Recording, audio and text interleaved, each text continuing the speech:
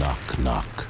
Today, adult animated series like Invincible and Castlevania have set the bar higher for any TV series that wants to compete with them. But before any of these adult series, there was Todd McFarlane's Spawn, the animated series. Todd McFarlane's Spawn released in 1997, one of the first animated series to be made for adults. It was definitely a risky move, but it was worth it because this series just increased Spawn's popularity. The Spawn comics is one of the best-selling independent comics ever created. It was the success of Spawn that allowed the creation of Image Comics, where the creators had more independence to tell mature and dark stories without worrying about the editors. That's why in today's video, we will dive into Todd McFarlane's Spawn and talk about its story, why the show is cancelled, and why you should watch it if you haven't yet. But before we get started with the video, we have a small request for you. If you like our content, subscribe to us and like the video. It might just be a simple click for you, but it means a lot to us. Now that we've got that out of the way, let's get started.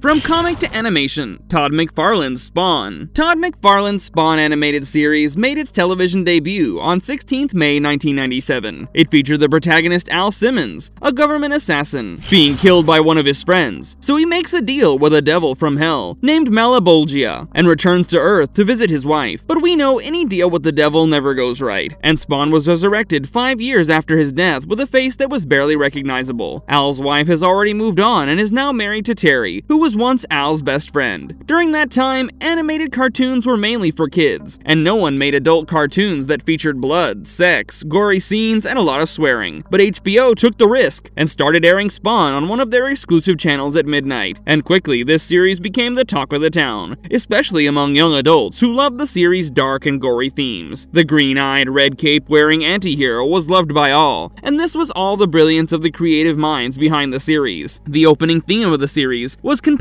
by none other than Shirley Walker, who had previously worked on the opening theme of Batman the Animated Series. That's why you'll find the opening theme of this series similar to the Batman series, but even more darker and spookier. Apart from Shirley, a lot of other creative minds from Batman the Animated Series, like Frank Parr and Eric Ramdowski, became part of Todd McFarlane's Spawn. Alan McElroy came on board as the writer for the series after his successful run as the writer of the critically acclaimed show 21 Jump Street. Alan was responsible for turning the series into a coherent storyline that spanned across a season. Every episode of the series featured an intro from Spawn's creator, Todd McFarlane, who can be seen drawing a panel for the Spawn comic. These live-action intros were directed by Douglas Lehman, who would later go on to direct cult classics like Mr. and Mrs. Smith and The Bourne Identity. In the live-action intros, McFarlane would talk about the different themes we are about to witness in the episode, and in the end, he'd ask the viewers to switch off the lights to watch the series. And to be honest, if you try to watch the Spawn series with lights on, you'd be unable to make out anything except for Al Simmons' green eyes and red cape. The show's color theme was created so that it can be best enjoyed by switching off the lights after everyone goes to sleep. Although the show's first season had an inconsistent animation, the storyline and plot written by Alan made up for the faulty animation. But things went wayward from the second season itself. Alan left the writer's role for the series, and McFarlane had to bring in Rebecca Bradford and John Leakley, who didn't do a really great job for the series. The saving grace of the second season was its animation and visuals, which were done by Madhouse Studios. Fans expected that the third season would be the best from a storyline and animation perspective, but Madhouse didn't return to animate the third season. The third season became the weakest season of Todd McFarlane's Spawn. This was evident because HBO was on the verge of discontinuing its entire animation division. Yes, the show was great, the toy sales were doing fine, and Spawn was at the peak of its popularity thanks to the live-action Spawn movie, but Todd McFarlane's Spawn animated series was discontinued because HBO wanted to go all in on their live-action shows and didn't want to focus on animated shows anymore. Although HBO didn't want to continue with animation at the time, Todd McFarlane didn't want the show to be discontinued and promised the audience a fourth season of the show. But his plans never came to fruition, and we were left with only 3 seasons and 18 episodes of one of the best adult animated series ever made. I can't remember anything. What's wrong with me?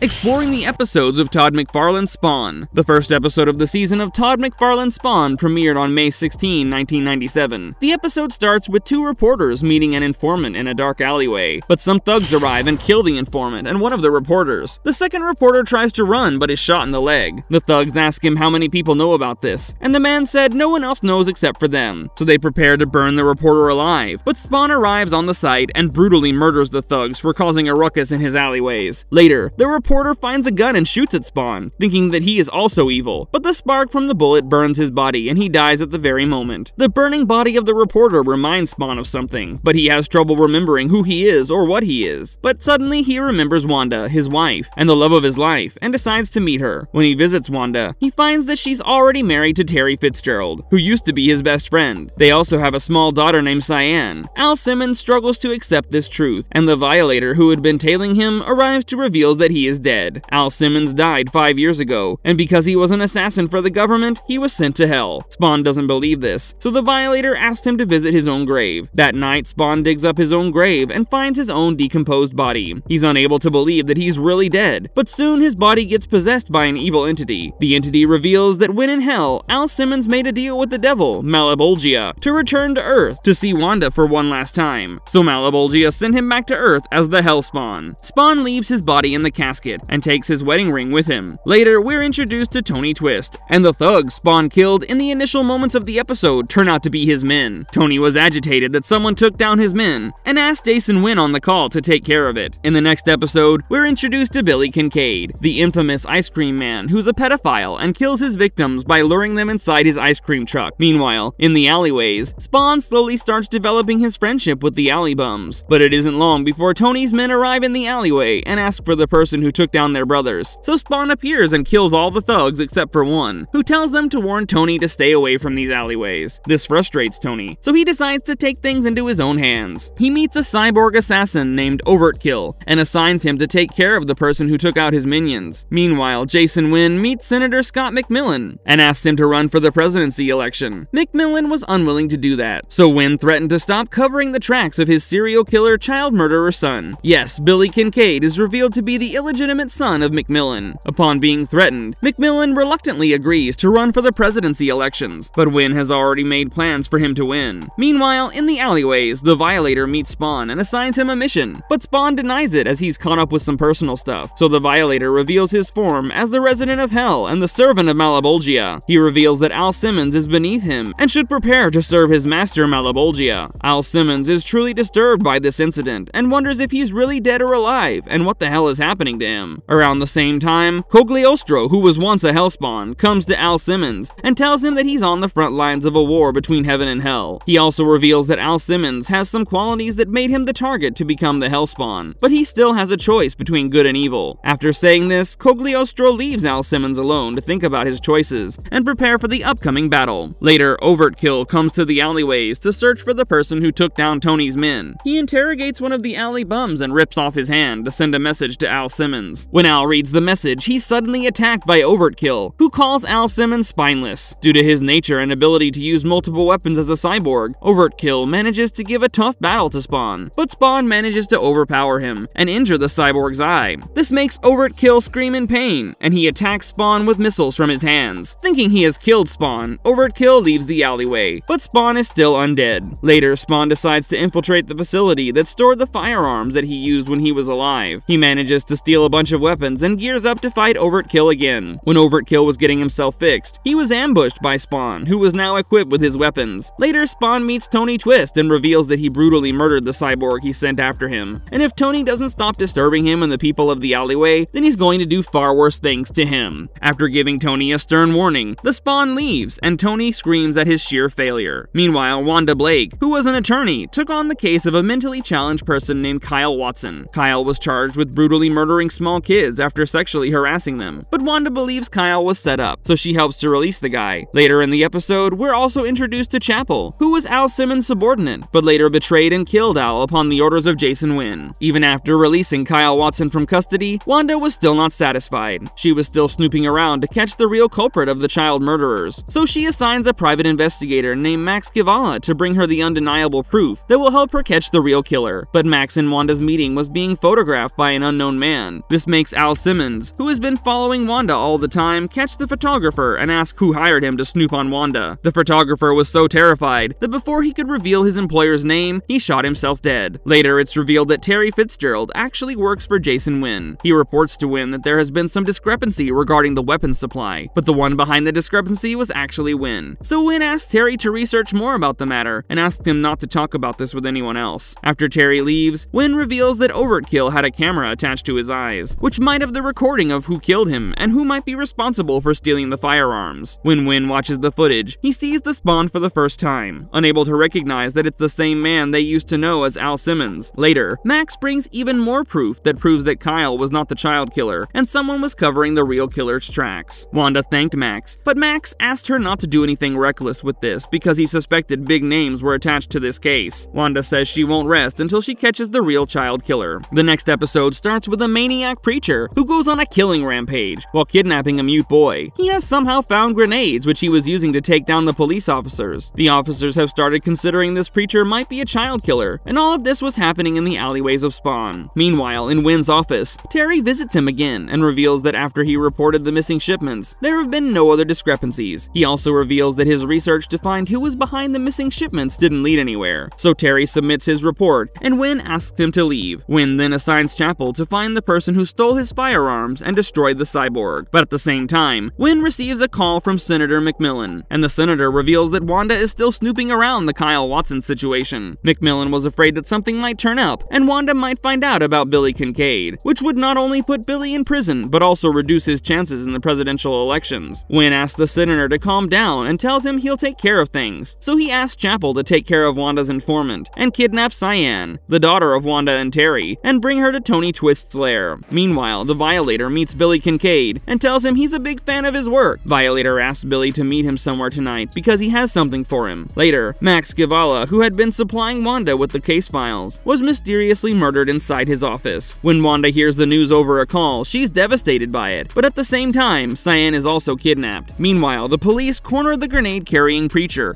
and try to take him down by shooting him, but as it turns out, the preacher is still not dead and unpins 2 of his grenades. The mute child was in the way and might have been caught in the explosion, but Spawn intervenes in time and takes the kid to safety. Later, Spawn hears about Cyan's kidnapping over the police radio and goes to save the girl, but in a surprising turn of events, the murderous preacher turns out to be the Violator. Meanwhile, Cyan was locked in one of Tony Twist's safe houses, which was ambushed by Billy Kincaid. This means the Violator was the one that tipped off Billy about Cyan's location. Meanwhile, Spawn was doing his own research to find Cyan. He catches one of Tony's workers and asks him if he knows where Cyan is. The worker reveals that she's in Tony's lair. Thus, Al Simmons rushes to Tony's lair to find Cyan. At Tony's lair, Billy Kincaid has already escaped the premises with Cyan, and one of Tony's men informs Tony about the incident. This makes Wynn visit Senator McMillan and ask him if he's the one who ordered Billy to kidnap Cyan, but McMillan said that he doesn't know anything about this development. This makes Wynn suspect some other unknown forces are at play here. Meanwhile, Spawn catches up with Tony Twist and demands to know where Cyan is, but Tony tells the truth that someone else took the kid. In Billy's lair, he was preparing to kill Cyan, but Spawn ambushed him. A frightened Billy accidentally sets the house on fire. Watching the house on fire gives Spawn severe PTSD, because he was also killed by fire when he was alive. Meanwhile, the police also learn about Billy Kincaid and try to find him. Billy takes the opportunity and tries to run away in his ice cream truck with Cyan, but before Billy could escape, Al Simmons manages to get a hold of the truck. Later, Billy drives to the same alleyway that was home to Spawn and crashes his ice cream truck there. He takes Cyan and makes a run for it. Al Simmons catches the child killer and asks him to leave the girl, but Billy puts his knife on Cyan's throat. This makes Spawn use his powers to save Cyan and catch Billy in his cape. All of this is being watched by the Violator, who fills Al's head with thoughts to kill Billy, but Al doesn't kill Billy and takes Cyan with him. The Violator comes to an injured Billy's aid and shoots the boy in the head, killing him. Meanwhile, Al Simmons asks Cyan to leave and meet her parents by giving the kid the wedding ring he stole from his grave. Cyan comes out of the alleyway unharmed, and Wanda is delighted to meet her daughter. When Wanda sees the wedding ring inside Cyan's palm, she asks her who gave it to her, and Cyan reveals the sad man who saved her. The first season ends with Cogliostro narrating that this is just the beginning, and the Holy War is just around the corner. Later, the story of the animated series spans the second and third season. Although the second season was not one of the strongest seasons from the storyline perspective, the visuals for the second season were one of the best of that time. Later in the third season, Al Simmons discovers that his cape has shape-shifting powers, which he uses to transform himself into Terry and make love with Wanda. This sets off the events of a prophecy that would lead to Armageddon and the Holy War. The show ended with a cliffhanger, indicating a potential fourth season which never came to fruition.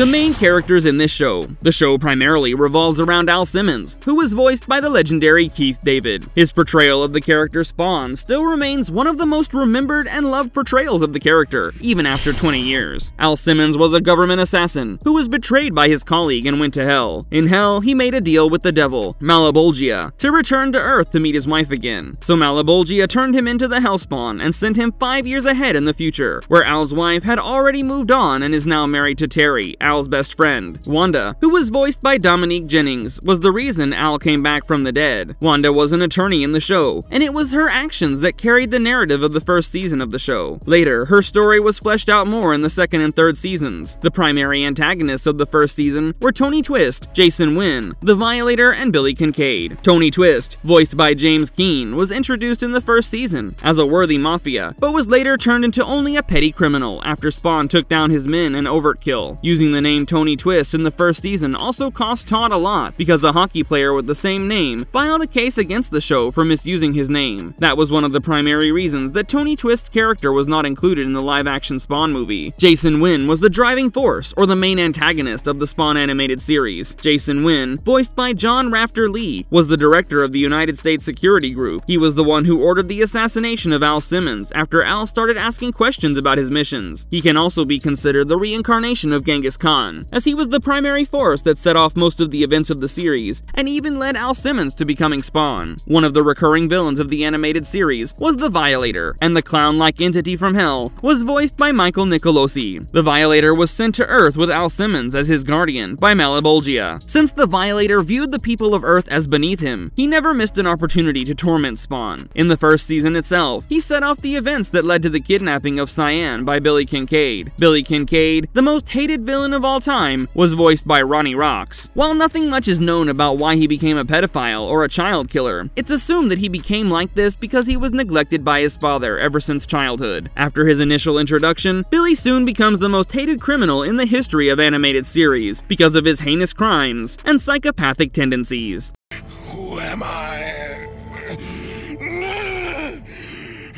Why should anyone watch this show? The year 1997 can best be termed as the year of Spawn. In May 1997, Spawn the animated series started airing and soon found a cult following, even among people who had never been introduced to the Spawn comics. Later that year, the Spawn live-action movie came to theaters, and Spawn became a household name, increasing the viewership for the next seasons of Spawn the animated series. While the live-action movie was good, it didn't do an excellent job of diving into the specifics and the backstories of supporting characters, but Todd McFarlane Spawn, the animated series, outclassed the live-action adaptation in every way possible. This show was one of the very first few TV shows to be created for an adult audience, but it was still watched by teenagers because, you know, when you prevent the kids from watching something, they would be drawn towards it more and more. The series featured a lot of full frontal nudity, a lot of blood, verbal abuse, and some of the most heinous crimes like child abuse and murders. The animated series was also true to the essence of the original comic, holding on to the gritty and dark nature that was uncommon for animated series back then. Although adult animated series have become more popular today, and showrunners are not afraid of a TVMA rating, making an adult animated series back in 1997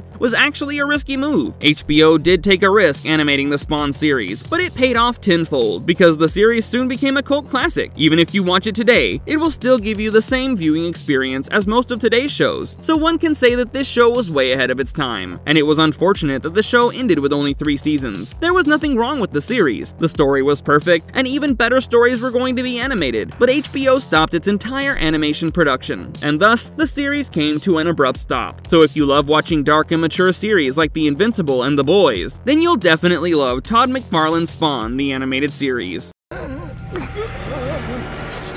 Why are you following her?